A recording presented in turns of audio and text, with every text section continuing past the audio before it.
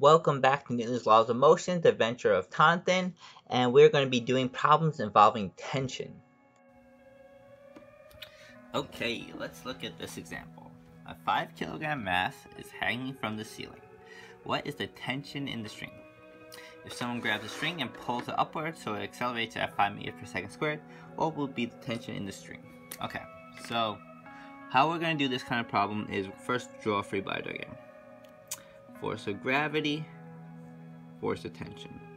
As we learned, force of gravity is just equal to the mass times gravity. So this is going to be 5 times 10, which is 50 newtons.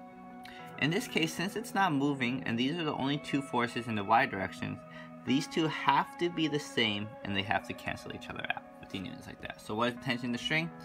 50 newtons. Part B is someone grabs the string and pulls it upwards so it accelerates at 5 meters per second squared. What will be the tension in the string? So this is different now because now this box is going to be accelerating at a rate of 5 meters per second squared.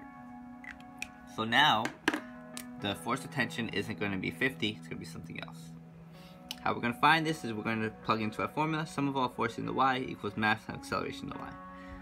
Force in the y, we have force of tension. Force of gravity going down equal to mass times acceleration in the y. Force of tension we don't know, that's what we're looking for. Force of gravity is 50, mass is 5, and it's accelerating at a rate of 5 meters per second squared. We do a little bit of algebra and we see that the force of tension is now going to equal 75 newtons. Okay? So tension is just another force like everything else, but we're going to be doing a few problems involving tension.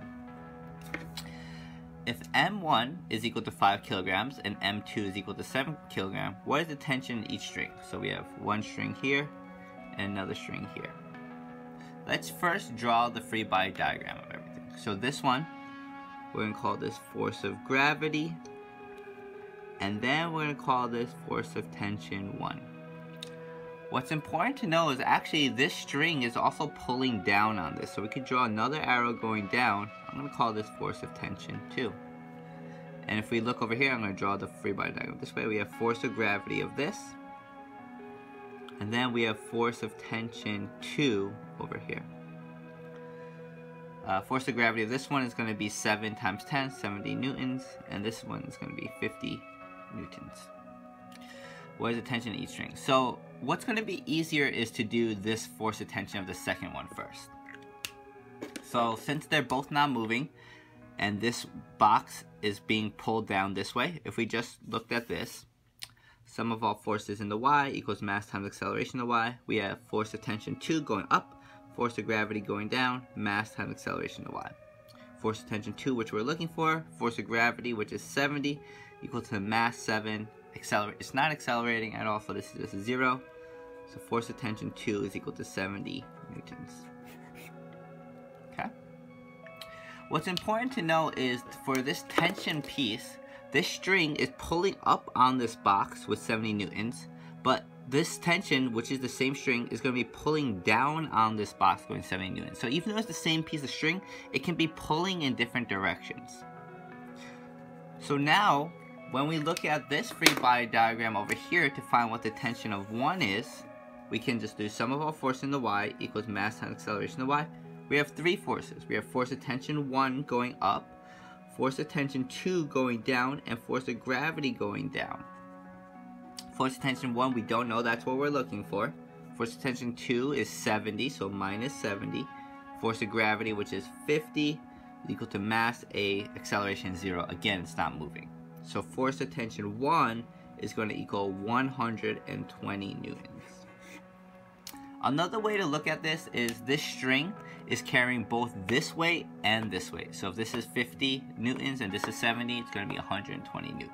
It might be a little bit simpler to do, but I just wanted to show it mathematically. Okay, let's look at the next example. So this is where it becomes a little bit more difficult because it's 2D.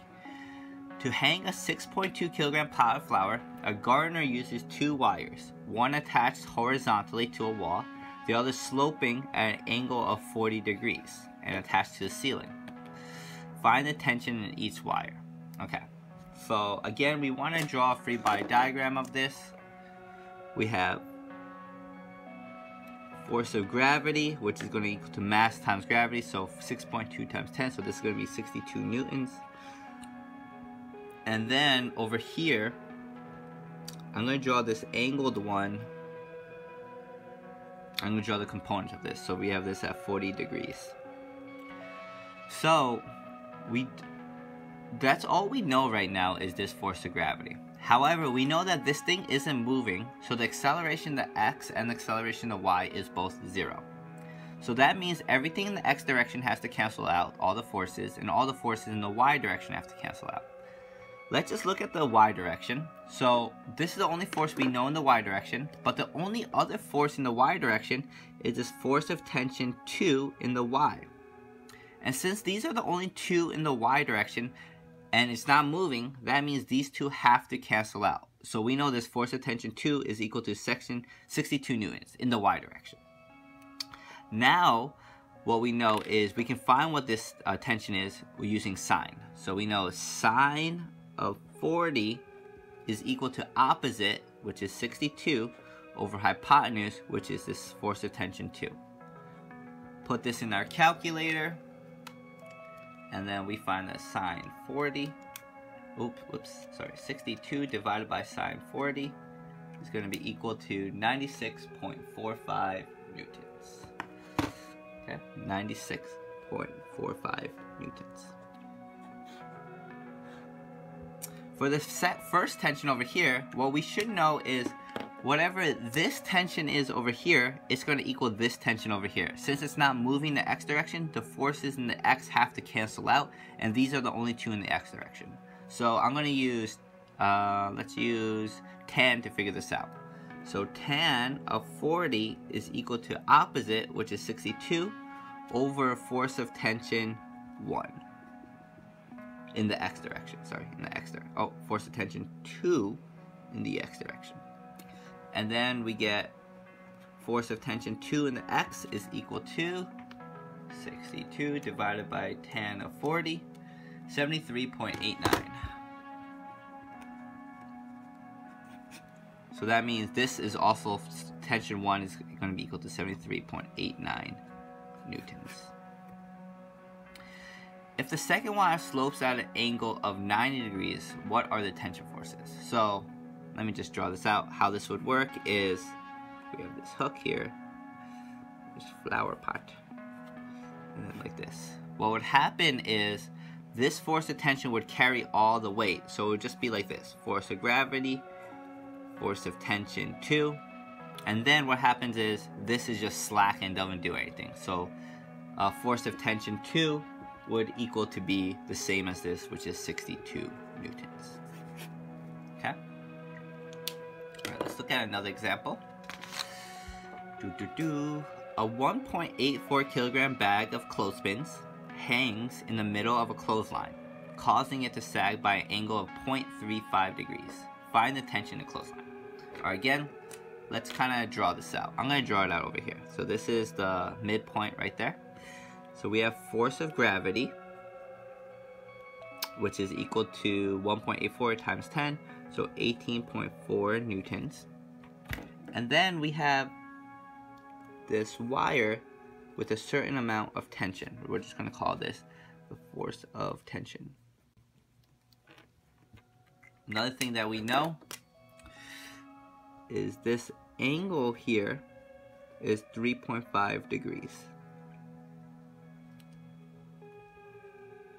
3.5 degrees. What we should know is all the forces of tension in the y should cancel out because, again, this clothespin is not moving. So, since they both have the same angle, and only because they both have the same angle, each of these are going to be half of 18.4. So this is going to be 9.2 newtons on this side and 9.2 newtons on that side. Once we know that, we can find what this force of tension is going to be by using sine. Sine of 3.5 is equal to opposite, which is 9.2, divided by hypotenuse, which is the force of tension. This will give us the force of tension, 9.2 divided by sine of 3.5, and we get 150.7 newtons. Okay, so it's very tight. At what sag angle will the tension of clothesline have a magnitude of 175 newtons? So we're saying if this force of tension is equal to 175 newtons, what would this angle be over here? So we know no matter what happens here, these two are going to be the same. So this is still going to be the force of tension in the y direction is going to cancel out with the force of gravity. So if this is 9.2 and this is 175, now we can find what that angle is by using inverse of sine. Inverse of sine equals opposite 9.2 divided by hypotenuse 175. Okay? Opposite 9.2 divided by 175.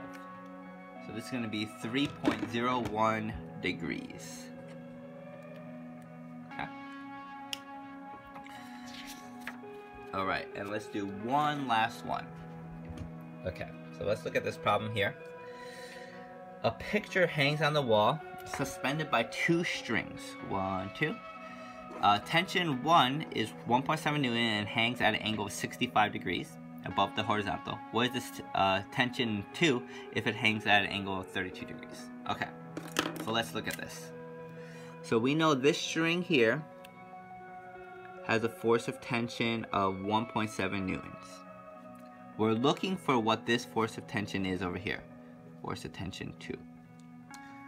What we should know is, since this isn't moving in the x direction at all, or the y direction, the force of tension in the x direction should be the same. So the force of tension 1 in the x should be the same as force of tension 2 in the x. The reason it's not the same in the y direction is because they have different angles. So let's find what this force of tension 1 in the x is going to be. We're going to do that by doing 1.7 times cosine of 65. So 1.7 times cosine of 65 is 0.72. So we know this is 0.72 newtons. But now let's find what this force of tension 2 is. We can find that by, again, using cosine. So cosine of 32 is equal to adjacent, which is 0.72, over hypotenuse, which is this force of tension 2.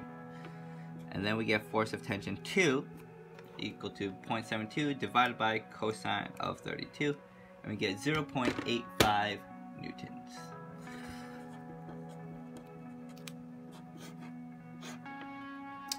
Next question is, what is the mass of the picture? Again, so what we know is the mass of this picture is going to be force of gravity, which is equal to mass times 10. So what we know is everything in the y direction has to cancel out. So everything in the y direction has to cancel out. So let's first find what the force of tension 2 is in the y direction and what the force of tension 1 is in the y direction. So over here I'm going to just do 1.7 times sine of 65, and I get 1.54 newtons. And over here I'm going to do 0.85 times sine of 32, and I get 0.45 newtons. Once I know that, now I'm going to plug into our formula. Sum of all forces in the y equals mass times acceleration in the y. And we have three forces in the y. We have force of tension 1 in the y going up, force of tension 2 in the y going up, and then force of gravity going down. Force of tension 1 is 1.54. Force of tension 2 is 0.45, 0.45. And force of gravity is mass times 10. Lastly, over here, we don't know what the mass is, but we know this isn't moving at all in the y direction, so the acceleration is 0. Oops. So this all becomes 0. And now we're just doing a little bit of algebra to find what this mass is. So this is going to be 0.19 kilograms. Alright guys, thanks for watching.